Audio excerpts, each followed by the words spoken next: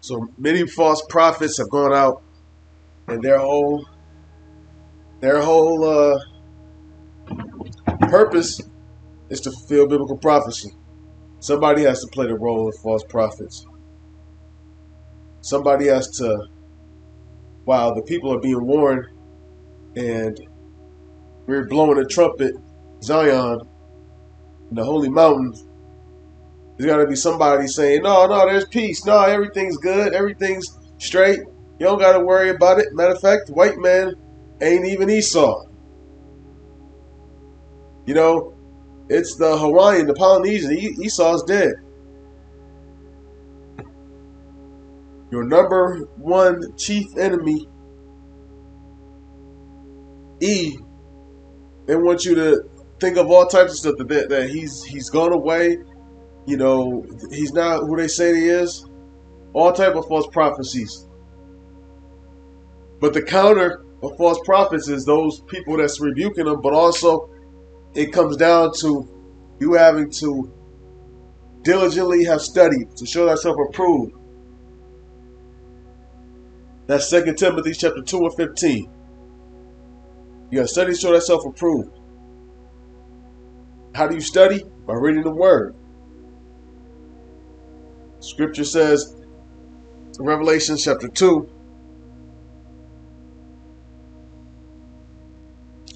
Revelation chapter 2, verse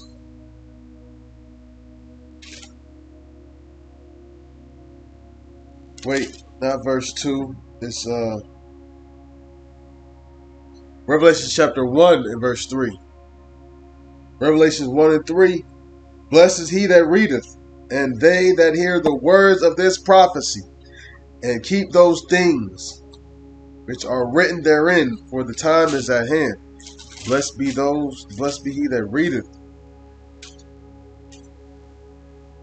John the Revelator was told he had to take the little book and eat it up. And he had to do what? Go prophesy again. Revelation chapter 10 and verse 11. Revelation chapter 10 and verse 9. I'll start with verse 8. Revelation chapter 10 and verse 8. And the voice which I heard from the heavens spake unto me again, and said, Go and take the little book which is open in the hand of the angel which standeth upon the sea and upon the earth. And I went unto the angel, and said unto him, Give me the little book. And he said unto me, Take it and eat it up, and it shall make thy belly bitter, but it shall be in thy mouth sweet as honey. And I took the little book out of the angel's hand and ate it up, and it was in my mouth sweet as honey. And as soon as I had eaten it, my belly was bitter.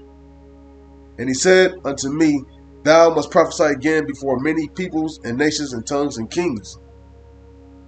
So that was when he was commissioned. He was anointed to go teach.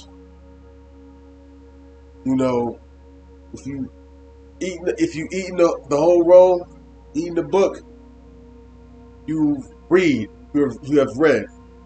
It's what we're commanded to do. Scripture says, the book of this law shall not depart out of thy mouth. That's Joshua, the first chapter, I believe, verse 7 and verse 8. Possibly, I think more likely verse 8. And also Scripture says, if any man speak, let him speak as the oracles of God. And when man speaks as the oracle of God, they're speaking this word of what has been revealed unto him. This is real quick.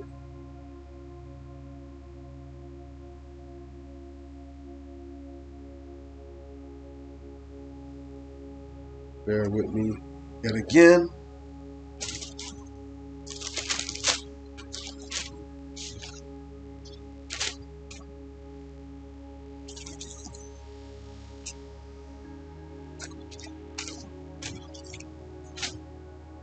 This is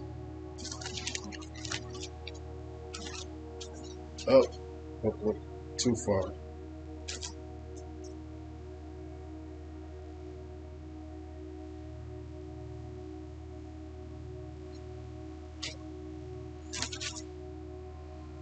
Second Peter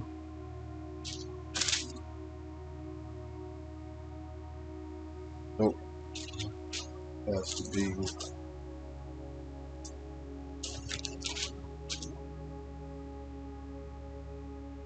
This is 1 Peter chapter 3 and verse. Hold up 1 second. Slide. 1 Peter chapter 4 verse 11. It says, if any man speak, let him speak as the oracles of God. If any man minister, let him do it as of the ability which God giveth, that God in all things may be glorified through him. Yahushua HaMashiach, to whom be praise and dominion forever and ever. Amen. So, you speak of the oracles of God, you're speaking and doing what God says to do. And what God said to do is to basically go out and teach. The words of this book should not depart of that mouth. But a false prophet, what are they going to do?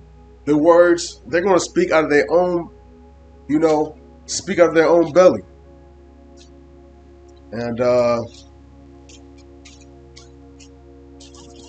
1 second, 1 Timothy. Grab 1 Timothy. Corinthians. Sorry.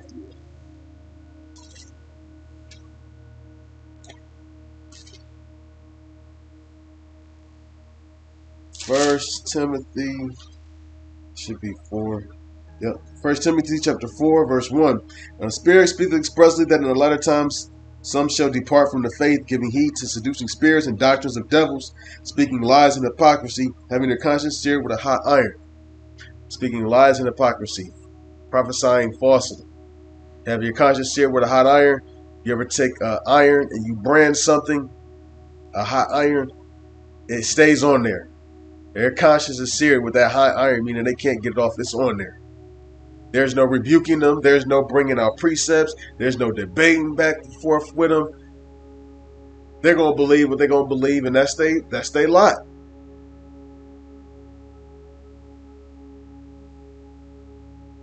Those, you get, pissed off at them, but then it's certain, you like, damn, like, that's your lot to take a missile.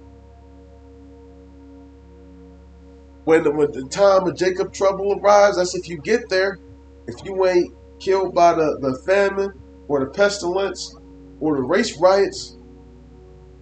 But like, man, yo, you was put on this earth to be destroyed.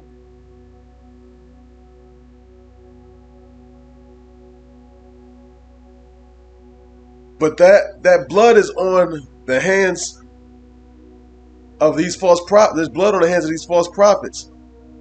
You got these false prophets go out here saying that, hey, the mark of the beast is actually not the C hip. It's something else. So what does that mean? You actually can take it then, because it's not the mark of the beast. The mark of the beast is Christianity. Christianity, then we all have the mark of the beast. You have to really, really study to show thyself approved. There's tons of wolves in sheep clothing operating, and their whole agenda is to get you off of your path.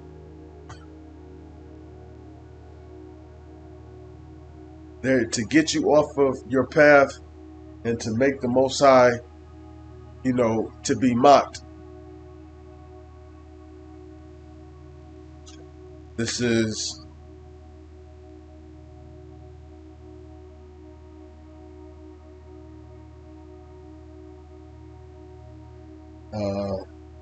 one second.